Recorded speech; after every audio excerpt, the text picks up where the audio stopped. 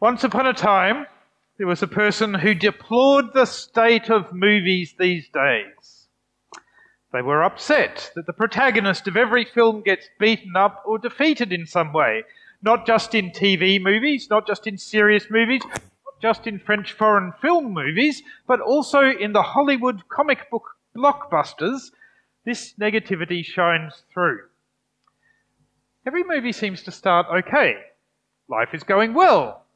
But then the challenge arises or the villain enters and everything goes wrong. Every movie ends with the loss of love, with the victory of the villain and the crushing defeat of the hero. And it's all just too depressing. I'm so glad they said that I never watched more than the first half. I couldn't bear to see that for the whole length of the movie.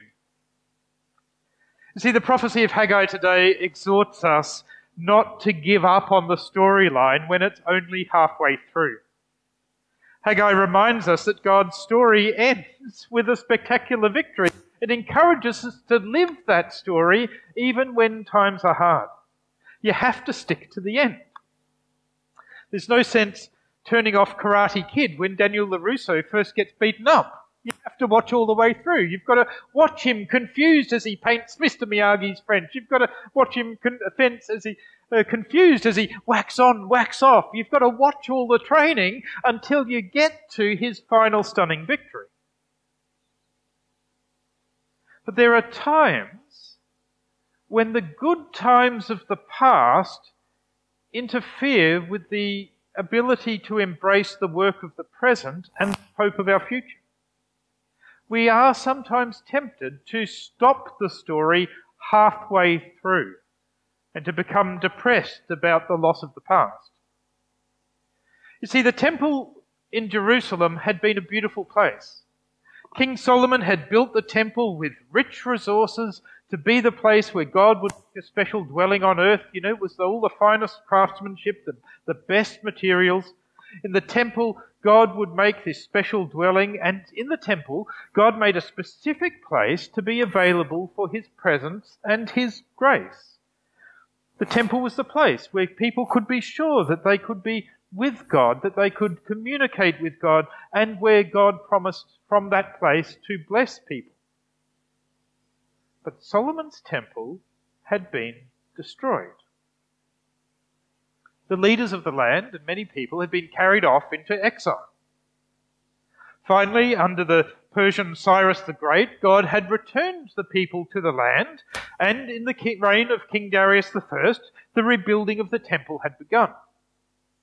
But we read in the book of the prophet Ezra that when they gathered to celebrate the laying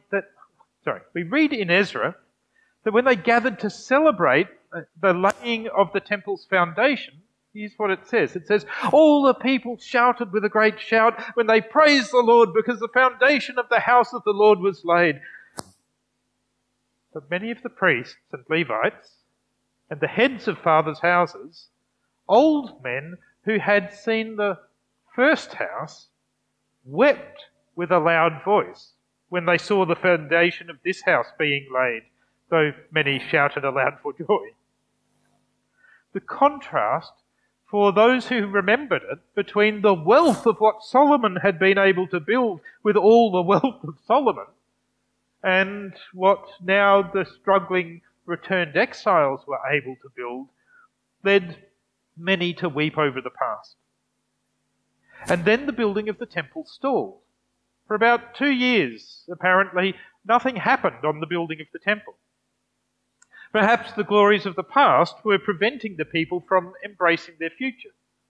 So God sent Haggai to encourage them and to get them back on track. But the first thing that he does is he points to this experience and he deals with this experience of the people. Who of you is left who saw this house in its former glory? How does it look to you now? Does it not seem like nothing? There are times when we may feel the same way.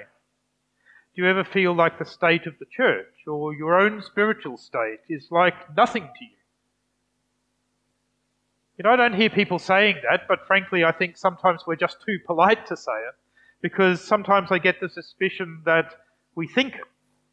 We may not say it aloud, but we sometimes act as if there's nothing worth working for anymore. It's easy to feel that we're not on the winning side. The societal position of the church is gone, and with it all the glory.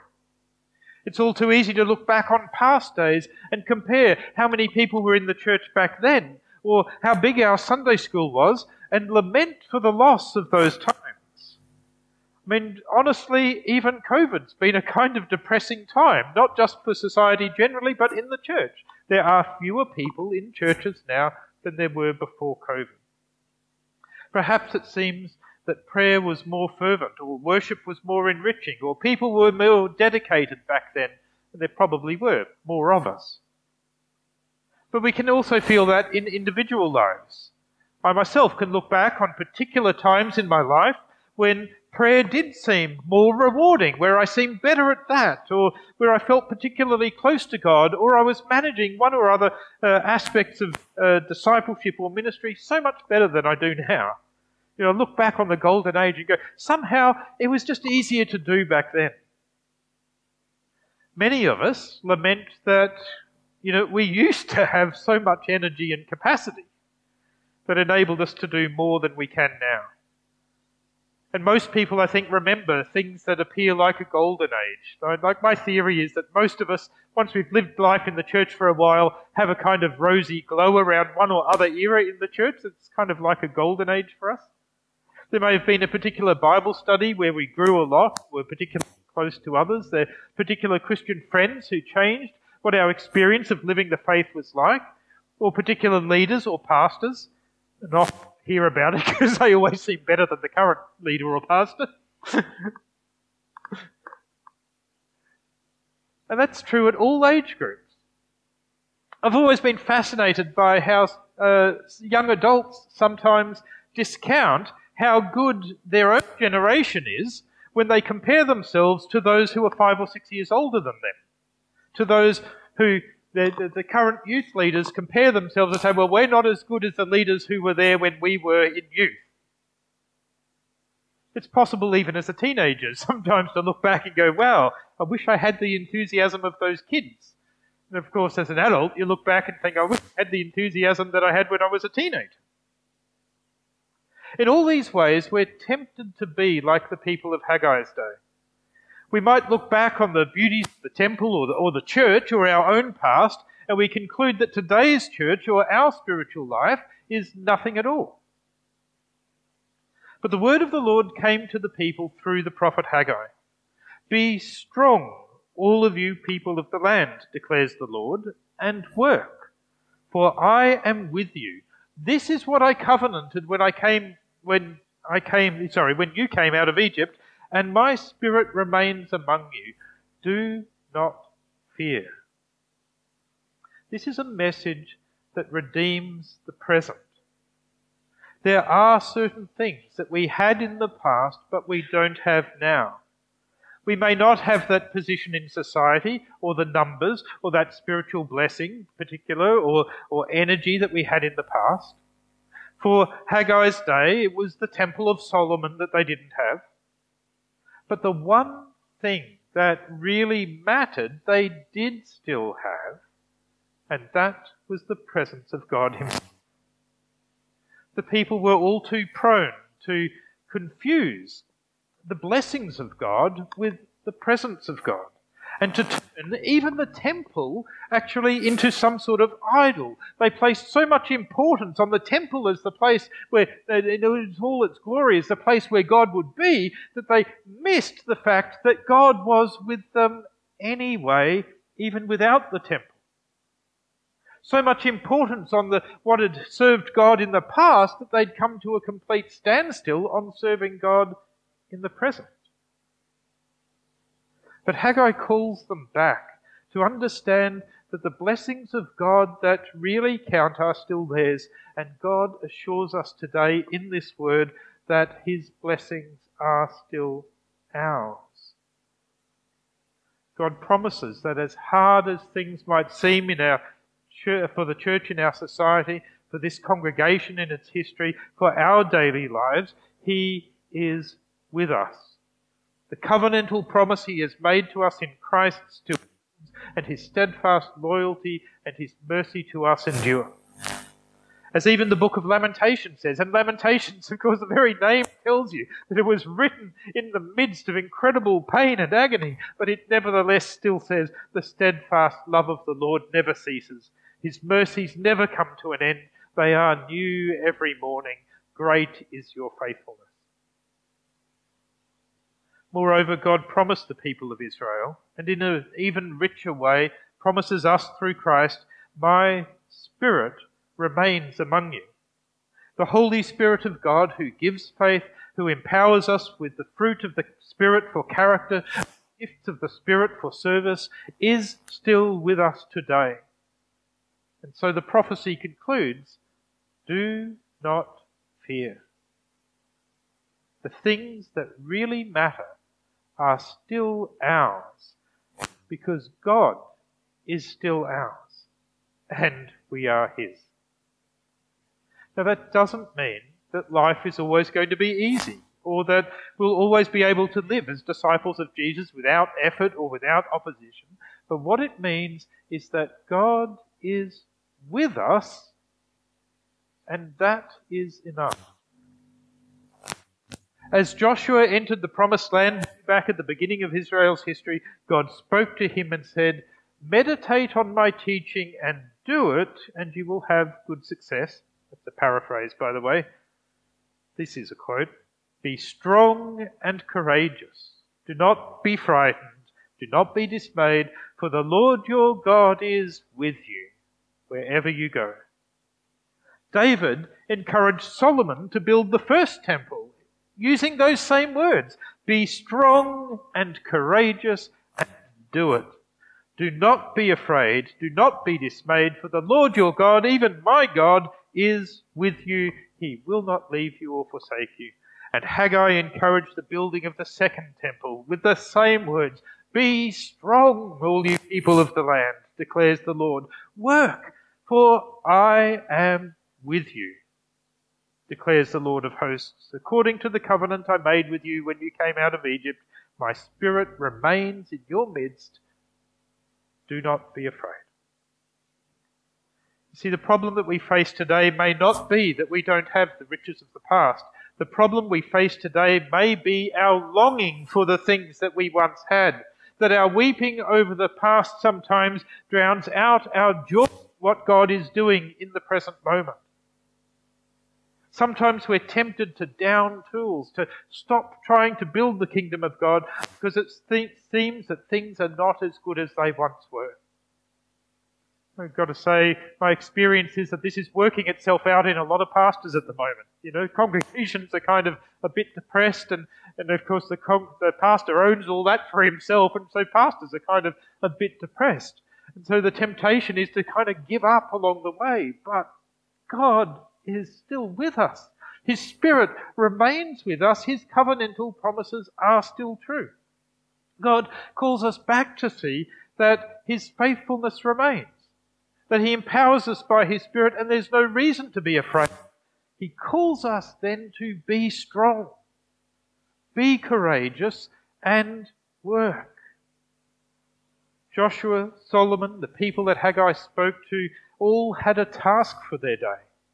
And God's assurance of his presence with them was therefore also a call to do the work to which God had called them. The same is true of us.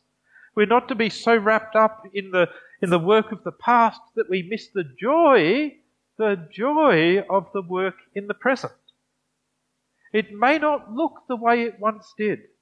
There are times and places for God's specific blessings, and they don't always look the same in every time and place. But we can be sure that he is with us, and his mercies are new every morning. We ought not to spend so much time in mourning. We miss the mercies of this morning. For our children, our teenagers, our young adults, this is also a reminder that God doesn't just work with adults. God wasn't just at work in the world just at the time when when my dad was young, back, despite the fact that Dad constantly says things were better in the old days, the reality is that God is equally present with our young people. And it's a reminder to those of us who are getting on and a little bit prone to talking about the old days, that God is still with us now. It wasn't like God has left us alone. God indeed has a purpose for building his kingdom among us in the present. The way things were is not the way things are, and God may not just repeat those things, but God is still with us. He still has work for us to do. But Haggai not only assures the people of God's presence with them in the present moment, but the second half of our text today points ahead to the greater future. Sometimes it seems like Christians aren't on the winning side, but Haggai assures us that actually we are. The victory, only the final victory, is the victory. And that belongs to us in God. God promised the people that the future would unveil a time that would be greater than the past. In declarations, through Haggai, the Lord promises, I will shake all the nations, and what is desired by every nation will come, and I will fill this house with glory. The silver and the gold is mine, says the Lord. The glory of this present house will be greater than the glory of the former house, and in this place I will grant peace. The New Testament book of Hebrews quotes this passage and says that it points ahead to God's final dealing with the world.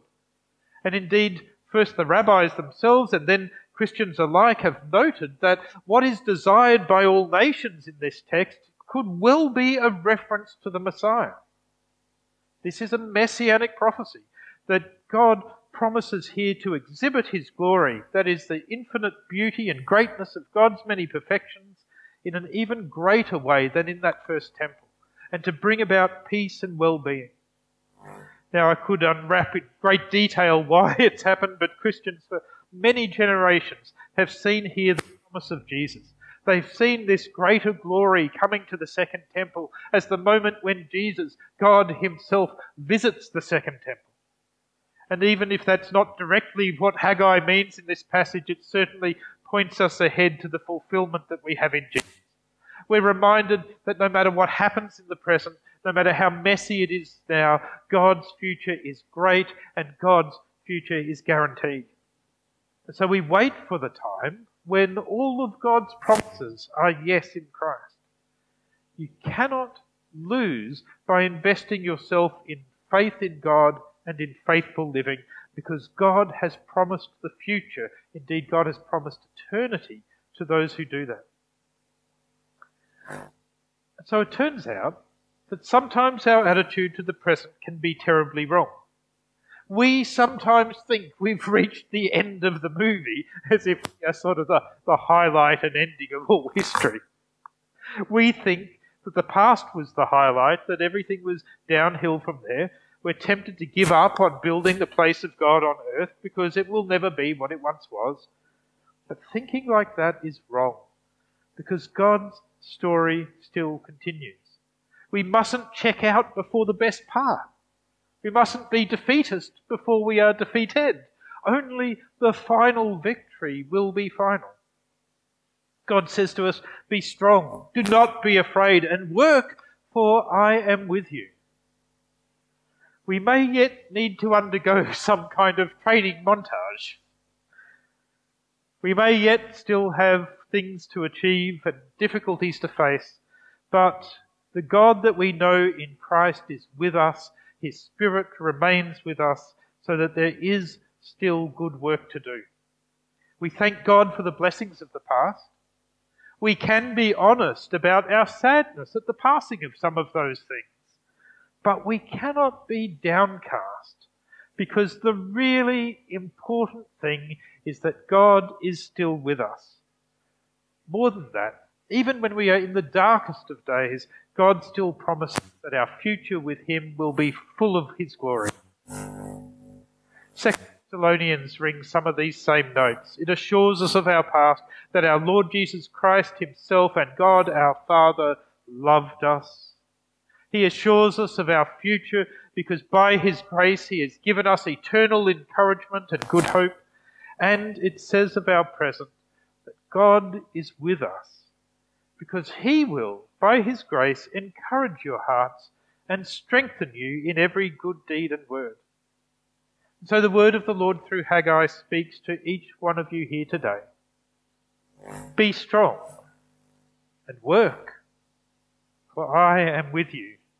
This is my covenant, and my spirit remains among you. Do not be afraid.